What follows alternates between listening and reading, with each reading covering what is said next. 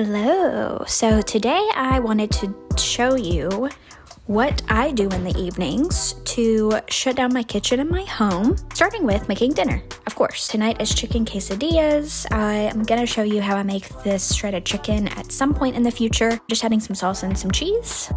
October 20th in 2008, Uno on Twitter said you cannot play a +2 on a +2. And someone said, thank you for the cards, but we'll take it from there. For real. I was like, I don't think they know what they're talking about. The chicken that I use in this, I actually make all the time. This one specific shredded chicken recipe is my favorite, and it's delicious, and it is magnifique. Keeps the meat super moist, for lack of a better term, juicy.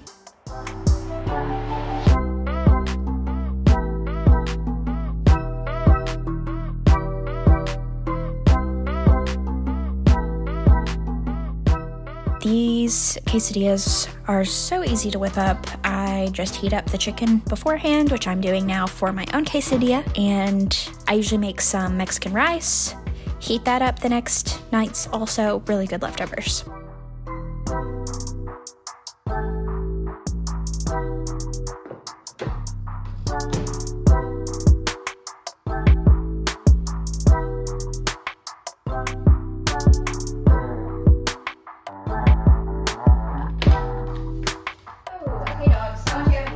Something that I have learned over time, but especially since moving in here, is to use all the excess time I have. So while the quesadilla is going, Jared's quesadilla is going, I'm gonna go ahead and unload the dishwasher that I ran the night before.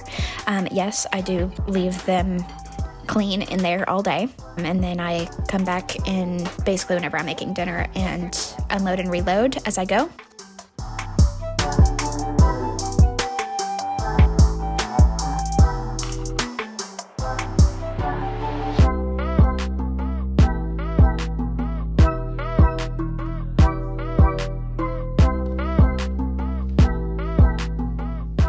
Quesadilla brown, golden brown to perfection.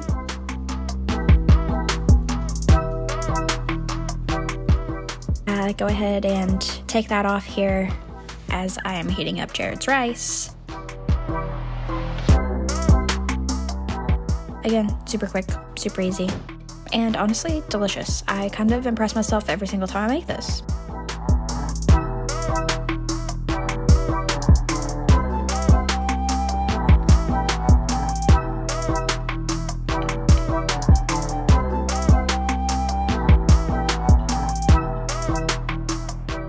Oh, looks so good. Yum, yum. Blah, blah, blah, blah. Delicious. Okay. Good. Thank you so much. Oh, so excited. It's delicious, babe. Thanks, babe. So Jared's dinner is made and given to him, and I'm just going in and making mine now. I had already had the chicken heated up in the microwave, and there are a few chicken bits from Jared's quesadilla, and this is really embarrassing, but humorous, so here.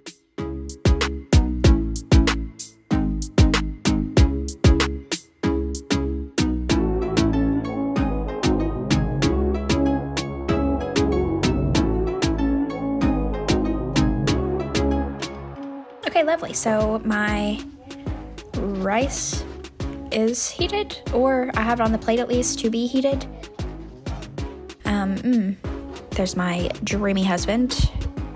Had to stop the slow-mo a sec for his appearance. And I'm gonna go ahead and go through while my dinner is being made and clean up as much as I can.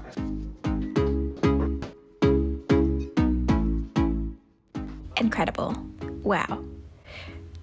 Restaurant level. Okay, so I cleaned up as much as I could while my food was being made, which means that I wiped down the counters, I put everything away, and using the time that you would just be standing there waiting for something to brown is kind of like having a superpower, because literally it took me 20 minutes to make our dinner and 20 minutes for me to clean the kitchen. Like, dishwasher unloaded, all of the ingredients from dinner put away, and the counters wiped down. But it took me a long time to learn to do this. So if it's still difficult for you to figure out, hey, I am right there with you. There are still times I think that I could be more efficient with my time than I am, but it's a learning process, and that's okay. And it's kind of fun, and feels really good whenever you do figure it out. So I did make some cookies. I've been craving sweets recently. I don't know if it's because that's just who I am as a person, or because I got my IUD out and different points in my cycle make me crave sweets, because I can blame it on that now. But it's probably just who I am as a person. So I whipped up some chocolate chip cookies whenever I found a recipe that I had all the ingredients for.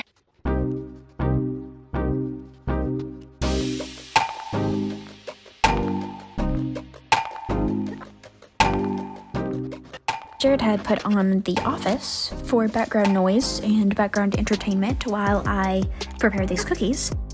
So let me know if you recognize what episode this quote is from. There's that ass. You might be able to know, just from looking, but I wasn't, that these cookies are way too big. Yeah, massive. I did wind up turning it into one big cookie, basically, but it was fine. They were delicious.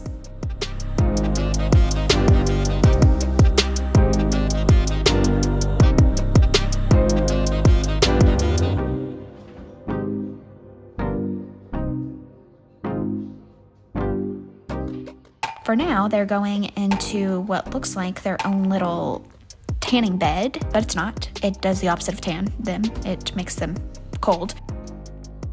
So yeah, okay, heating the oven to 350. Look at my weird reflection there. What is that T-Rex arm doing? Okay, moving on.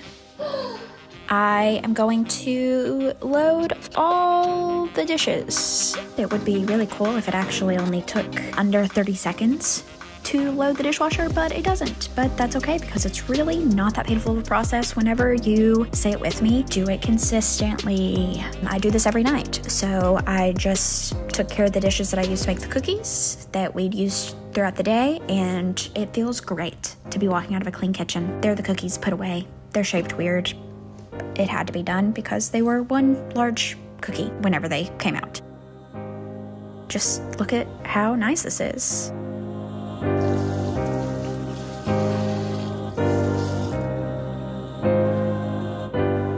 Yeah, I don't clean the floors every night. I think that some people might think that that's a crime, especially having non-carpet, but I don't, because you see those slides on my feet I wear everywhere, pretty much, in the house. Although whenever the floors are first cleaned, it does feel pretty nice on the dogs. My dogs, my feet, my tootsies. Anyways, I'm getting off track. Most of the time I have these shoes on, so it's fine. But I do vacuum probably twice a week, and I steam mop once a week, and this was one of the nights that it was time to vacuum. So that's what we did.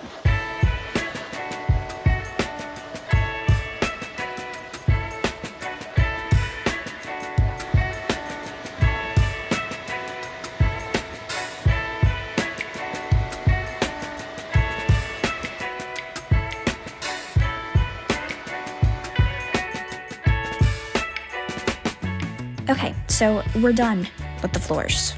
We're done with everything. So put away the vacuum. Obviously, I do keep a trash can in there to put the dirt from the vacuum in there, and like laundry lint. And if you have a space to keep a little trash can separate from your kitchen trash can for dirt, particle, things like that, I would highly recommend it. And then we admire our hard work, what we've done. Everything is nice and clean in order.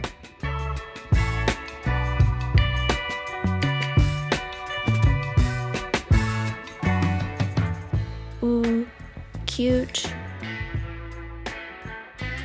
And it just feels really, really good, and I'm so happy. So yeah, that's how I shut down my home. I hope you enjoyed it, and I will see you in my next one.